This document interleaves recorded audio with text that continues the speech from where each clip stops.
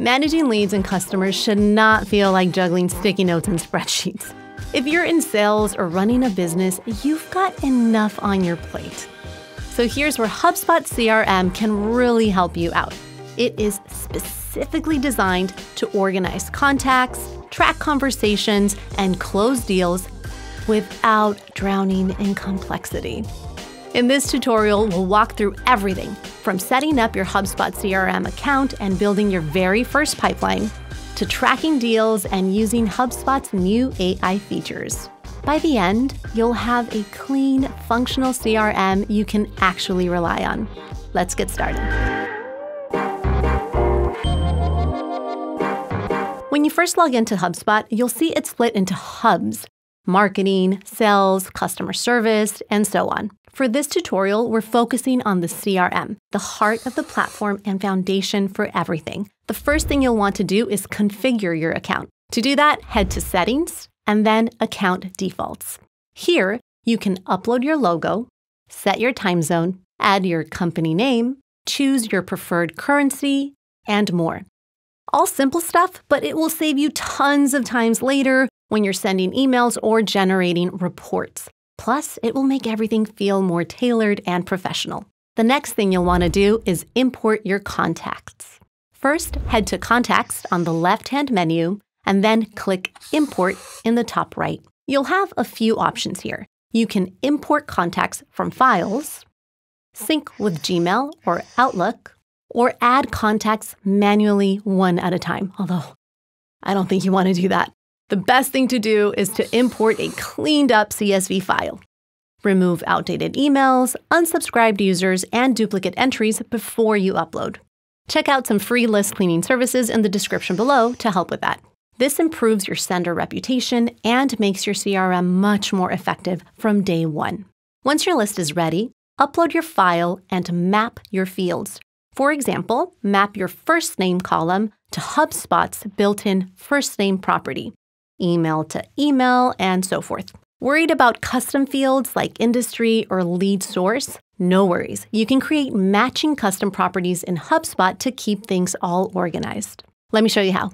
But before that, let me give you a quick pro tip. If you're not using custom properties already and custom fields, these let you capture what matters most to your business. You can add custom fields to any contact to get a fuller picture or even uncover patterns or clues that can lead to more closed deals. To create a custom field, go to Contacts, click Actions, then Edit Properties, then click Create Property.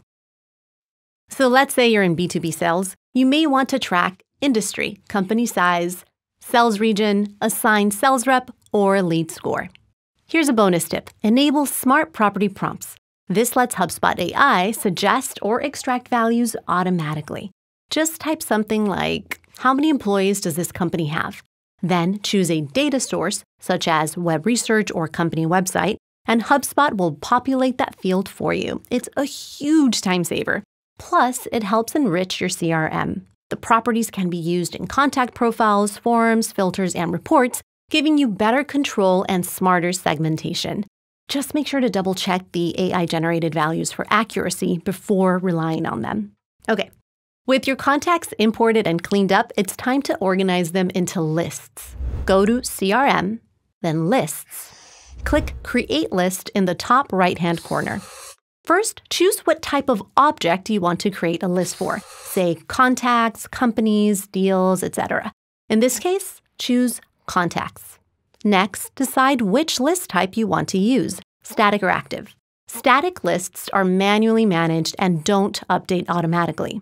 On the other hand, active lists are dynamic. They update automatically based on filters like lifecycle stage, email activity, or custom properties. For an active list, you'll need to set at least one filter. For example, contacts who opened an email in the past 30 days, or leads in the prospect lifecycle stage, or contacts from Spain or in the tech industry. Click Add Filter and define your conditions. Once your filters are set, click Next, give your list a name and optional description. Then click Save to process the list. You can use these to send targeted email campaigns, build automations, report and forecast, and personalize content. Active lists will continue updating as contact data changes, saving you time and keeping your segments fresh automatically. Okay, time to track your sales opportunities. Go to CRM, then Deals. This is your visual sales pipeline. The first time you open it, HubSpot will ask you how you want to set things up. You'll have two options. Help me get started, which is a guided setup wizard, or I'll set up myself. We'll go with the manual route so you know how to do that. Click Create Deal, then fill in the basics, like deal name, associated contact or company, stage, amount, close date, owner, type, and priority. HubSpot provides a default pipeline with stages like appointment scheduled, contract sent, and closed won.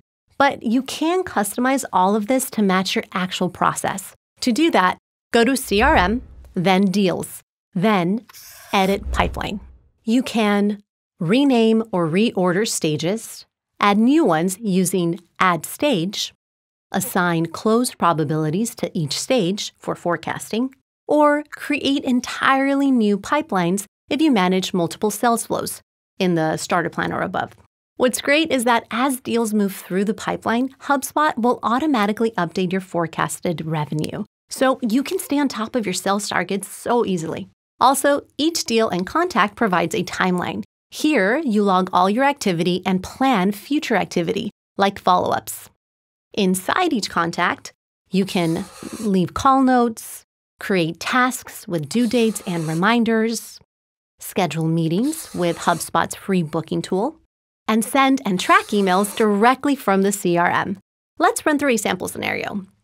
Say send an email and book a meeting.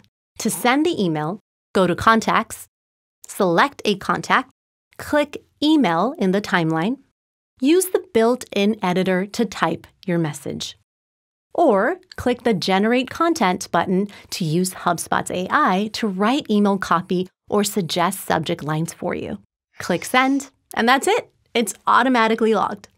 All right, now let's schedule that meeting. While you're still in the contact view, click Meetings. If it's your first time here, HubSpot will walk you through setting up your meeting link.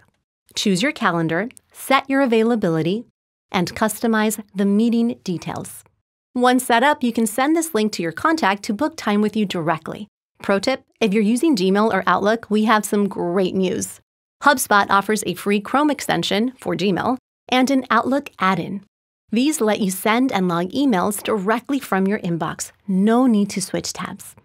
To set this up, go to Settings, then Email. Connect your Gmail or Outlook account. Then follow the prompt to install the Chrome extension or the Outlook add-in. Once installed, you'll be able to see who opened your email, track clicks, and automatically log emails to the right contact or deal in the CRM. This saves a ton of time and ensures your CRM stays updated without needing to copy or paste anything. Okay, but what if you work remotely? Luckily, HubSpot has a mobile app for both iOS and Android, so they've got you covered. The app lets you manage contacts, check deal progress, add notes, and even schedule tasks all from your phone. Okay, but what if you're on HubSpot's free CRM plan? What can you do? Well, you might be thinking you only get the very basics, but actually some automation features are included. You can set up one simple action per form or email. For example, when someone fills out a form on your website, you could send them a follow-up email, add them to a list, or update a contact property. Same thing with marketing emails. If someone clicks the link in your email, you can trigger one follow-up action. But, and this is important, you can't build full workflows on the free plan. If you want to do anything like automatically assign leads to a sales rep, send internal notifications, or update a contact's lifecycle stage, you'll need to be on the starter plan, which gives you access to the full workflows tool where you can build multi-step sequences based on all kinds of triggers. Actually, while you're here, you want to see a free automation in action? Okay, so let's say you want to send a follow-up email when someone submits a form. Here's how to make it happen. Go to Marketing, then Forms. Choose a form you've already created or make a new one. Click into the form editor, then go to the Options tab. Scroll to Follow-up Options and enable Send a follow-up email. Write your message or choose an existing email from your library. Save and publish your form. Now, whenever someone fills out that form, they'll automatically receive your email. No need to do anything else. Pretty cool, huh? So this is the kind of simple single-step automation that you get with the free plan. It's great for quick follow-ups, but for more advanced sequences, you'll want to explore the paid plans. Finally, let's customize your reports dashboard. HubSpot's reporting dashboard is fully customizable, so you can tailor it to display what matters most to your team. To get started, go to Reports, then Dashboards, click Edit Dashboard, use the Add Report button to add widgets like Open Deals, Pipeline Revenue, Email Performance, drag and drop to rearrange widgets, remove any reports you don't need. On paid plans, you unlock advanced custom reports, like breaking down win rates by industry or tracking engagement by lead source. And with deal forecasting, HubSpot can estimate future revenue based on pipeline activity, helping you set and hit sales targets much more confidently. And that's your complete beginner's guide to HubSpot CRM. If you found this video helpful, hit subscribe for more tutorials on CRMs, email marketing, and automation. And check the links in the description below for our detailed HubSpot review, pricing guide, and comparison with other top CRM alternatives. Thanks for watching, guys.